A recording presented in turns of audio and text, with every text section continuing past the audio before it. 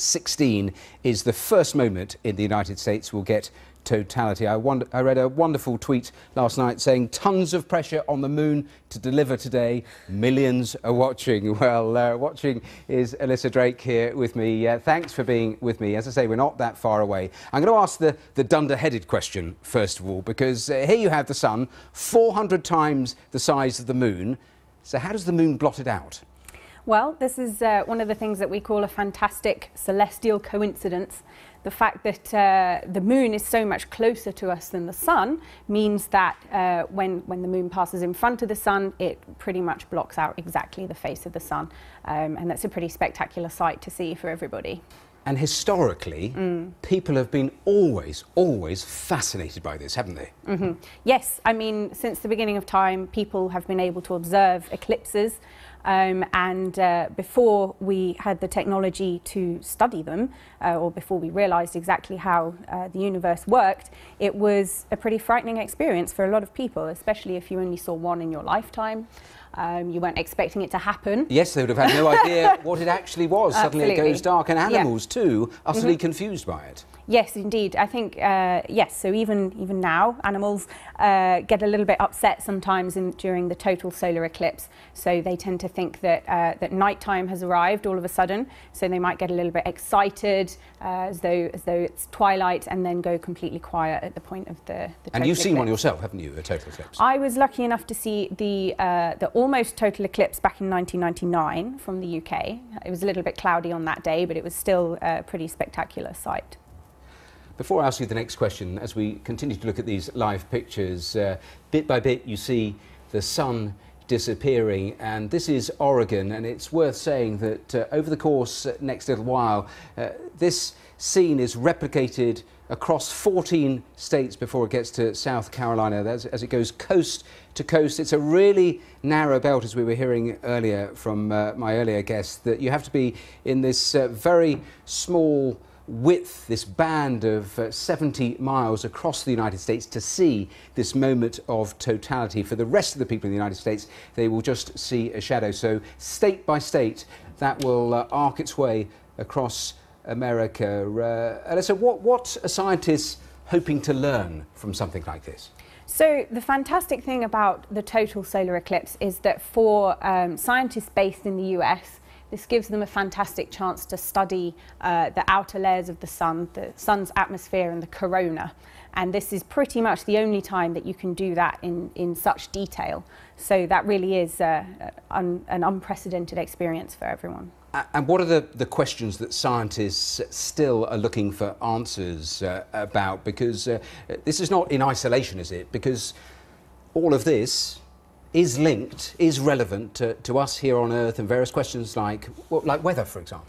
Exactly. So it's actually studying the sun's corona, which is going to help us to understand solar winds and the resultant space weather, which is when the solar wind comes and hits the Earth's atmosphere, and all kinds of exciting things happen to our technology here on Earth. So it does have a very tangible effect.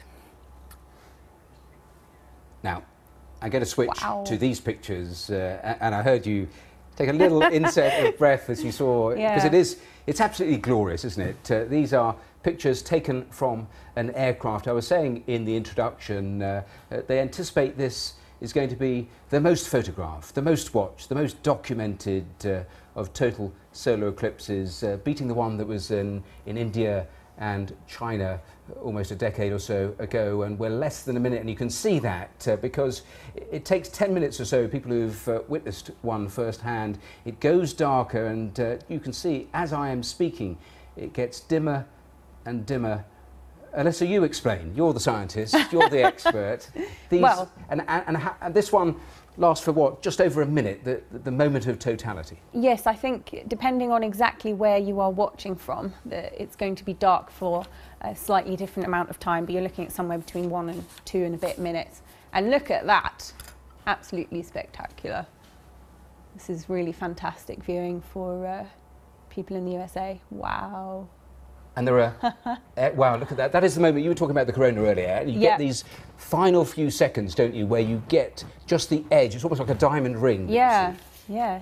This is absolutely amazing. And so, Now, this is from NASA's plane. I was also reading a little earlier that the astronauts on the International Space Station will end up seeing this 3 different times. Wow. Well, they're incredibly lucky. That's really, really nice. And what is that we're seeing? We're looking at a spectrum, it looks like. That's fantastic. Is this live data coming in from the And they're back to the NASA plane with people on board watching the most extraordinary pictures. And as I say, 14 states this will go across. Why is the duration of totality different from state to state? Well, that depends on your viewing angle, really. So, yeah, some people are going to be plunged into darkness for a little bit longer than others, but everybody's going to come back out the other side, so we don't need to worry too much. It's worth saying, but probably a little late, that it's slightly risky, isn't it, when you're there, sky gazing, yes, star watching, looking at all of this. Very important. What is the best way for people to be watching all of this? So never ever look directly at the sun, and if you're lucky enough to be observing this, the best thing to do really is to try and project the image through a pinhole camera, or to use your special solar eclipse glasses, which have been handed out. Oh, there it is. Lovely. Well, those are the first pictures of the ground, hence the wobble that you were just seeing. These are the pictures from the ground of this total solar eclipse. Alyssa, do stay with me and continue to look at these pictures and sit there in awe. But Bob Baer is waiting to speak to us in Illinois, and he, of course, is an expert who has seen this, I think, several times over before. He's chair of the Eclipse Committee at Southern Illinois University. Bob, welcome to the programme. I gather Carbondale, which is quite close to... Now, I interrupt myself because that is what they describe as the diamond ring moment, as it absolutely blasts around. Bob, I'll come to you in a second, but Alyssa, you wanted to get in there. Oh, I'm sorry, I got very excited about the diamond ring. It's fantastic. That's absolutely fantastic. Is that coming from Oregon now? It is, right. And these are pictures from on the ground that the telescopes that are pointed in that direction are giving us. Bob Baer, apologies, I interrupted you. Carbondale, it's been called the Eclipse Crossroads of America. Tell me a little more about why.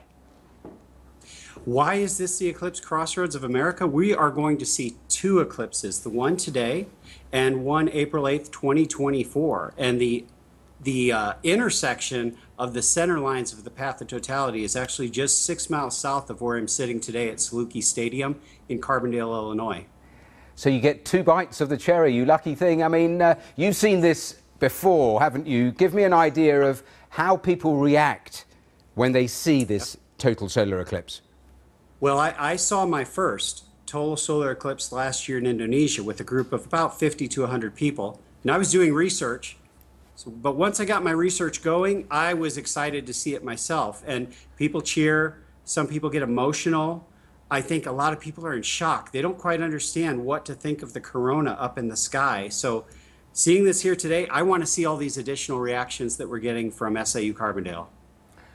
Part of the project that you run involves scientists, students, volunteers, all banding together to track eclipses. How does that help? Does that give you extra data? How does that all work? So yeah, the Citizen Kate experiment, I'm a co-investigator for it and Illinois State Coordinator, and we have 68 volunteer teams across the country, all taking data. We have one down on the field of the stadium right now that's doing final calibrations on their scope. And it's kind of a relay race across the country. They start in Oregon and they get totality data. They hand off to the next team.